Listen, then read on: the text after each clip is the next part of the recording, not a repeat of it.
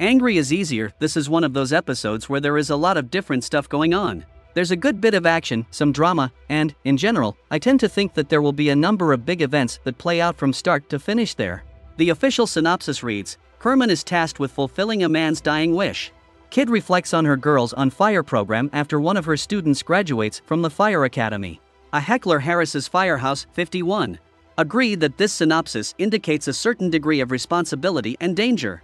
In this episode, Herman will have to cope with a responsible task that will require special performance. This will be very interesting to observe, as this whole situation can have different consequences and tricks. Still, it is important to understand why Herman is entrusted with it. In addition, I'm glad to see what this storyline looks like for Kid, because what is happening can give a good impetus to move forward. She deserves to have a ton of excellent material, and I hope we are on this path. What do you want to see in the next 7th episode, which will premiere on November 9th?